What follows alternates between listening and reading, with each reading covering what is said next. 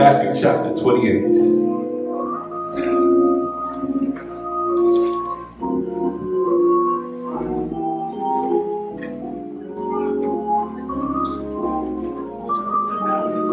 Verse number 5.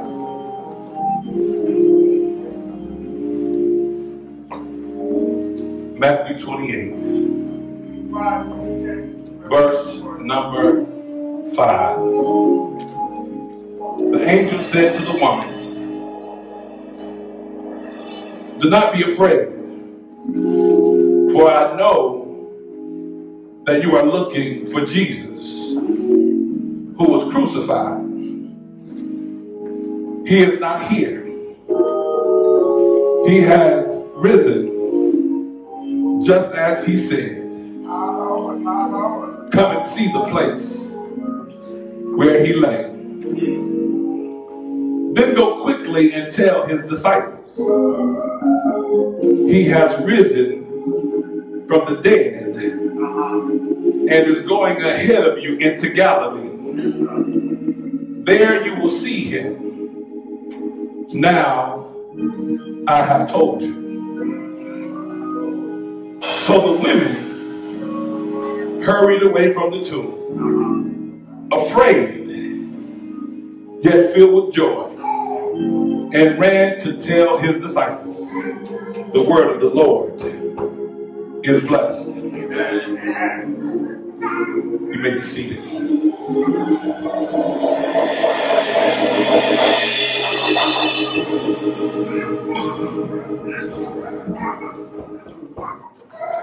For a few moments on today, I want to encourage you from the subject.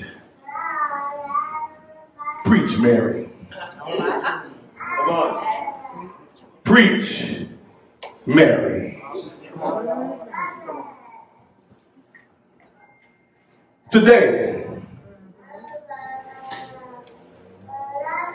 in the midst of life circumstances, we have come here to commemorate and celebrate the resurrection of Jesus Christ.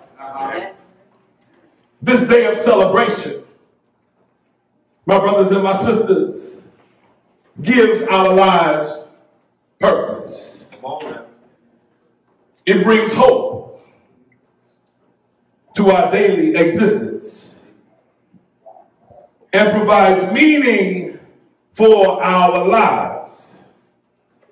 And it also gives us focus as we strive to endure for the gospel's sake.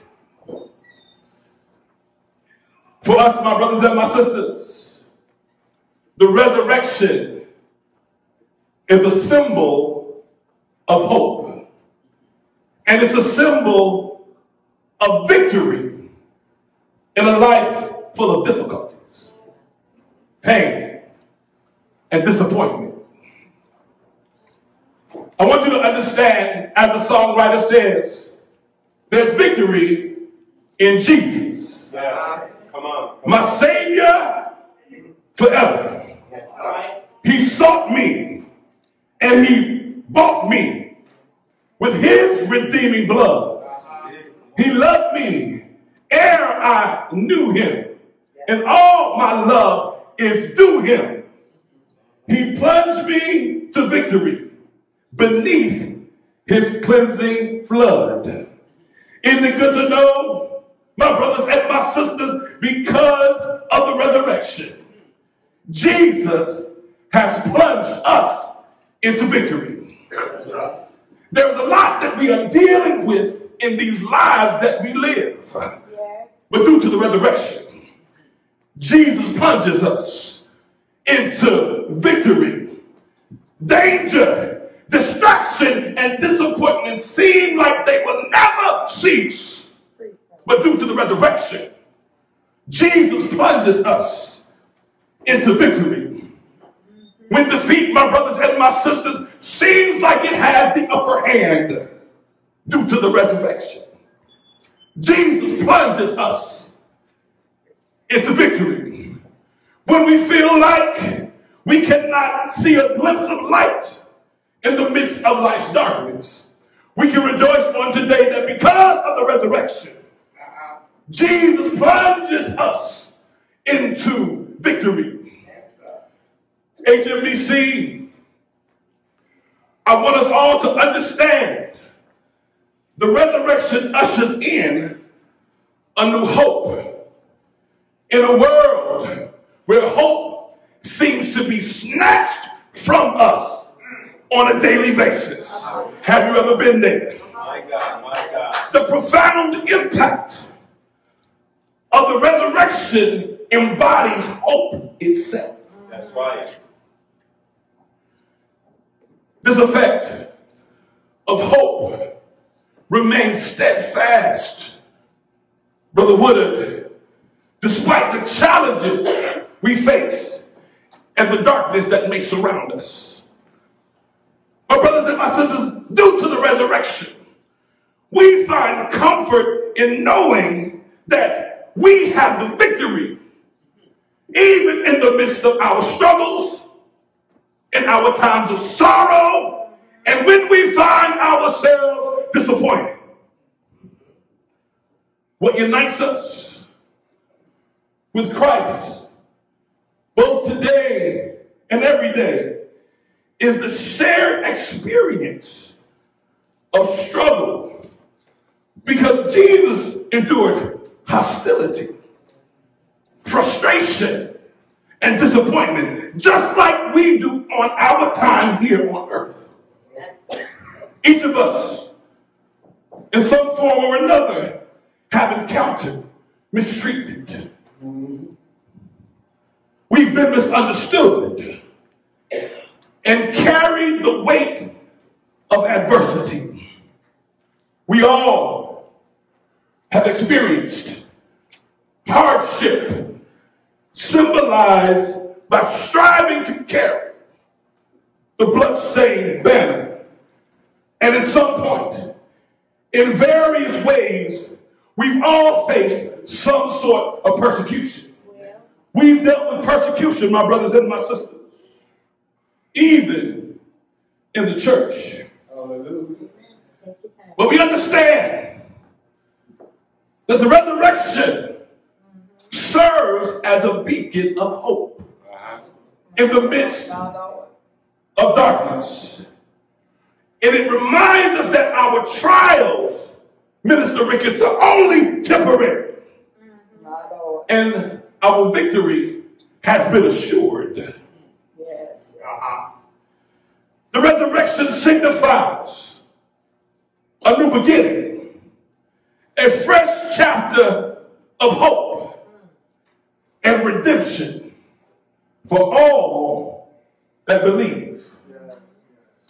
My brothers and my sisters, by anchoring ourselves in the enduring promise of the resurrection, we find the strength to persevere through life's challenges, knowing that our struggles, our heartache, our pain are not in vain.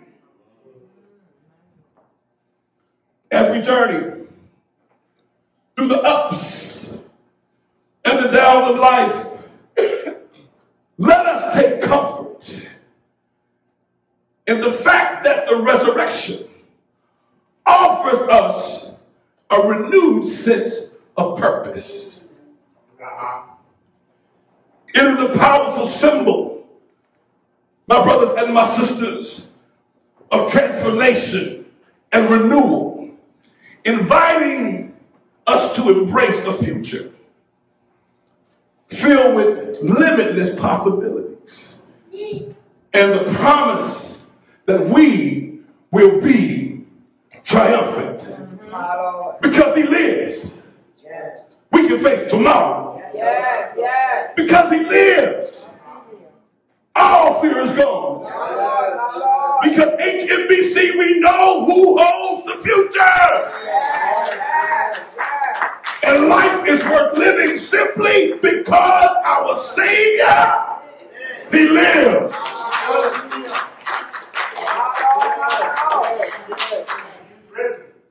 In our text,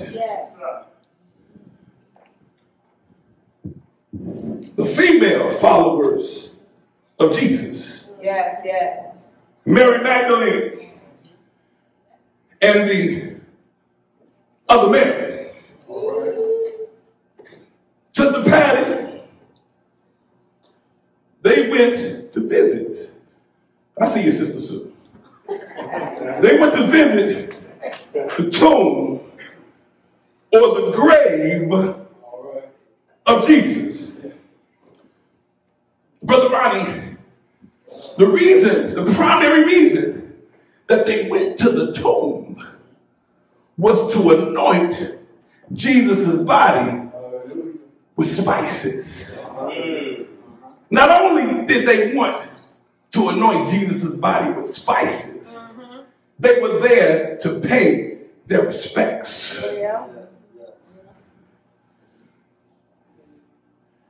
When we pay our respect to those who have transitioned from labor to reward, when we visit their resting place, we go to honor and remember them. They went to honor and remember Jesus. Yes, yes. We understand that when we go to visit the grave of a loved one, this allows us moments of reflection, and it gives us an opportunity to show the love and the respect we hold for those who have gone on to be with the Lord.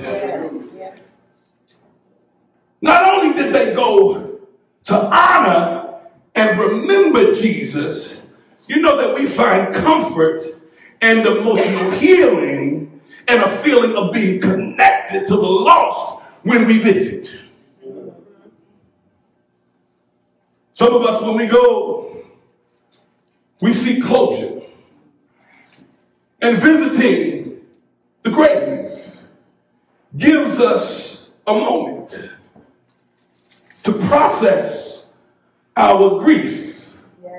Sometimes, Mother Wright, we express our emotions, and we strive to work through our feelings of sadness because we have been disconnected from our loved ones. For some, visiting the grave is a way to maintain a connection with those who are no longer with us. But as these followers, representative of Jesus, arrived at the tomb, the Bible states, suddenly, an angel of the Lord came from the heavens. And as he came from the heavens, there was an earthquake. The angel went to the tomb and rolled away the stone from the entrance. And he sat on top of the stone. Tell your neighbor he was just chilling. When the angel, for my Bible studiers, rolled away the stone, he broke the Roman seal which had been placed on Jesus' tomb. Are y'all with me? I want you to understand, Sister Regina, that the penalty for breaking the Roman seal was crucifixion upside down. So nobody wanted to be crucified upside down. But after removing the stone, the angel sat on top of the stone, just chilling. But he was shining bright. And his clothes were as white as snow. It's critical. It's critical to understand that Mary and Mary Magdalene were not the only witnesses. Right. Teach it. Let it be known. There was a platoon at the gravesite. And the platoon witnessed the events. Understand that the platoon, Elder Kill, was placed there by Pontius Pilate to ensure that the disciples didn't steal the body. So we do, let me throw this in parenthetically, Sister Rosemary, because I know you want to know this. Due to the fact that the platoon was there and the disciples were scared, we knew that the disciples weren't going to show up at the tomb. But the soldiers, these tough fellas, the best of their day, they were so scared, Jason, that they froze. You know how it is. You see something going on, but you want to move.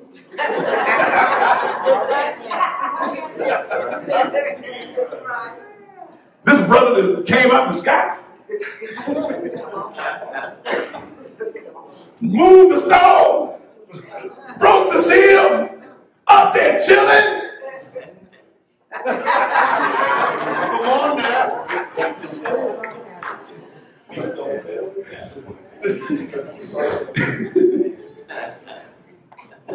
But they were paralyzed. But we have to understand that there were also some consequences for them, but this happened. Either they were going to endure critical punishment, or they were going to die. Brother, Roman soldiers stood frozen. The angel of the Lord reassured the women. He said, there's no need for you all to be afraid. He informed them that Jesus, whom they were looking for, had risen from the dead as predicted. I'm not gonna get you. Come on. The angel invited them to come see him. Remember what the angel said. What he said? He has already risen. Right. It's worth noting. Despite the women, I want you to understand this, witnessing the angel descending from the heavens, removing the stone, breaking the seal, but guess what? No one emerged from the tomb like Lazarus came forth. All right. Because Jesus had already risen from the dead. Yes. Right. The validation of Jesus' resurrection came as the women confirmed Jesus' absence in the tomb after everything they witnessed. And I'm almost done. Ridiculous Simpson, the angel gave the women the task of informing the disciples about what they had seen and about what they had heard. I'm going to say it one more time. Because some folks in 2021 don't understand what I'm saying. The angel gave instructions to the women. That's right. Tell your neighbor, say he gave instructions to the women. Tell your other neighbor in case they didn't hear you. He gave instruction to the women. Their task was to go preach. Y'all didn't hear what I said. Their task given to the women was to go and preach.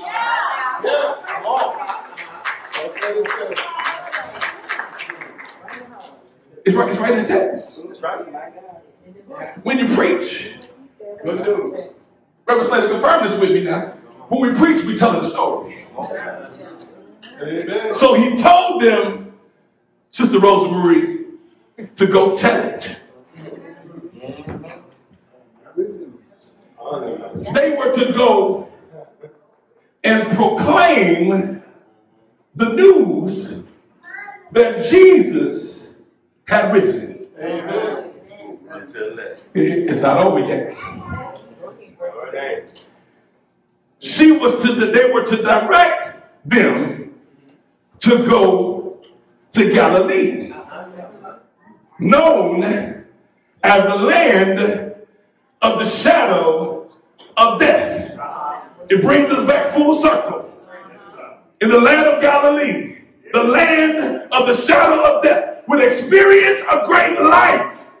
So they were to go into Galilee to experience the great light. Come on. Talk about it. My brothers and my sisters, they were afraid. Sister, so ministry can be challenging and frightening, but they were afraid. But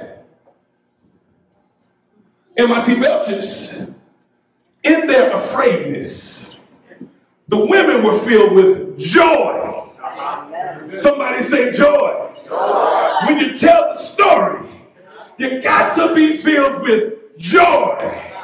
And not only were they filled with joy, they were filled with urgency as they set out to preach the message that Jesus Christ had risen from the grave.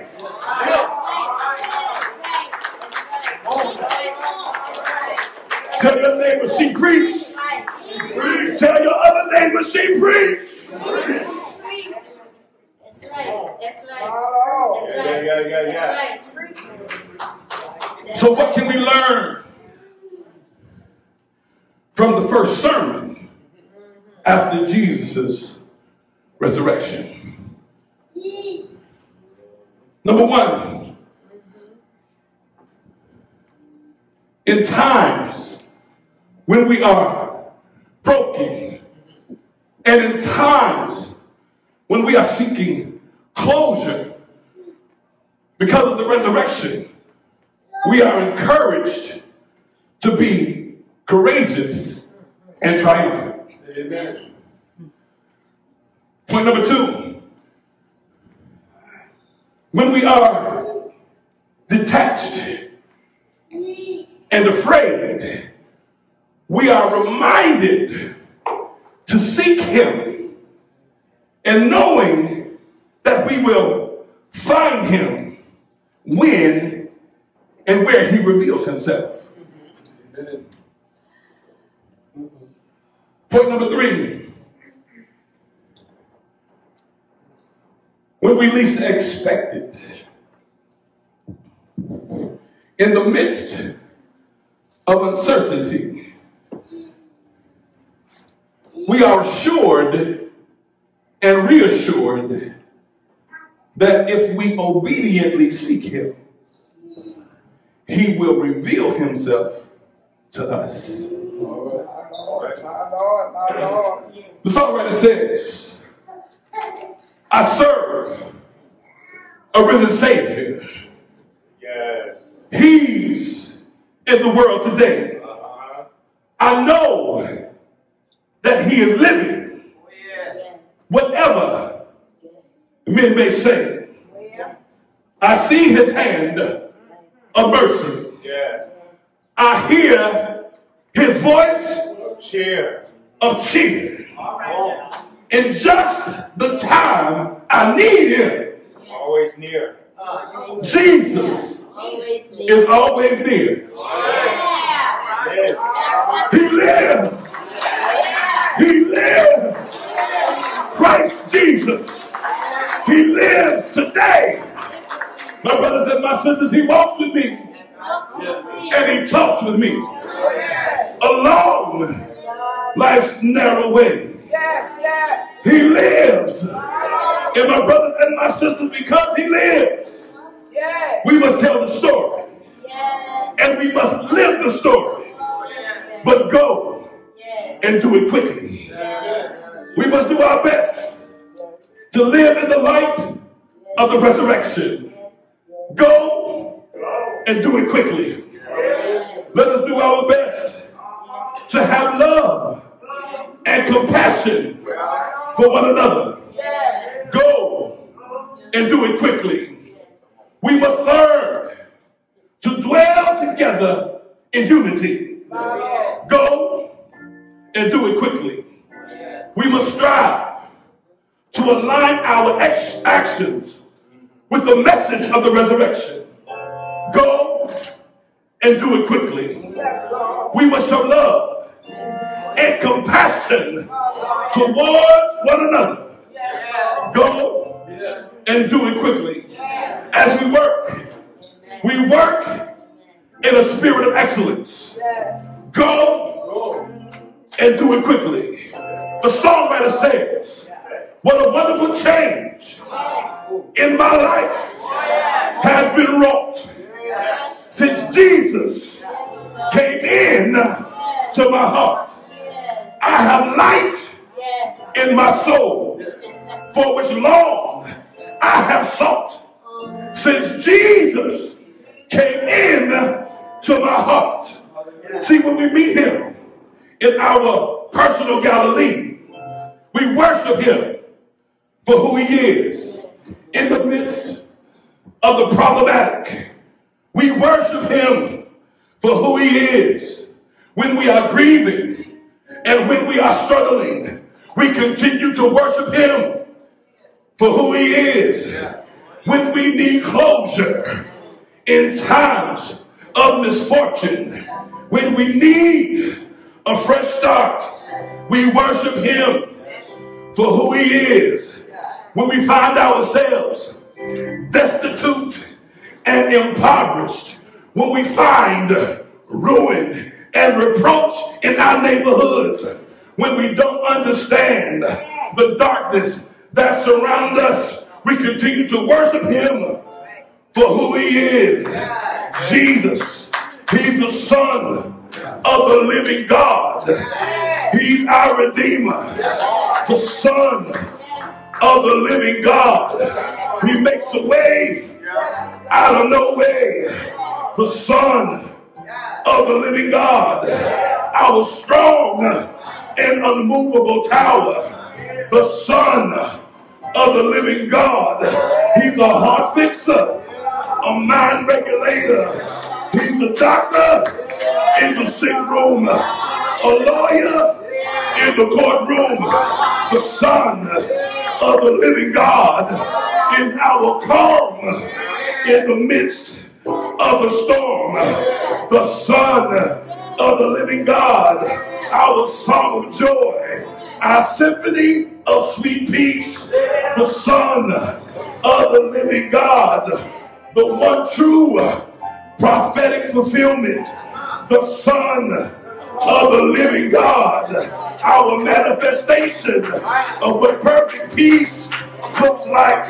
The Son of the living God, our example of love, our example of grace, our example of peace. The Son of the living God, the good teacher, Rabboni, the Most High, the Son of the living God, our one true Redeemer. See, the songwriter says, when everything else fails, we can go to the rock. When trouble surrounds us, we can go to the rock.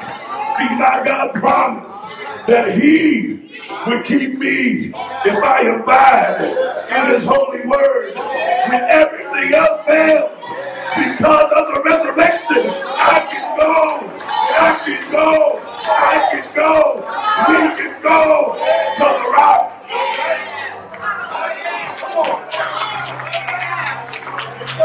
So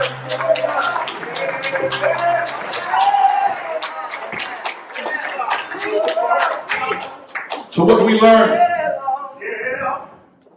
from this first sermon after Jesus' resurrection? In times when we are broken and seeking closure because of the resurrection, we are encouraged to be courageous and triumphant. Number two, when we are detached and afraid, we are reminded to seek him, knowing we will find him when and where he reveals himself. Number three, but last but not least, when we least expect it, in the midst of our uncertainty, we are assured and reassured that if we obediently seek him, he will reveal himself to us because he lives. I can face tomorrow because he lives. All fear is gone because we know HMBC, he holds the future, and life is worth living simply because he lives.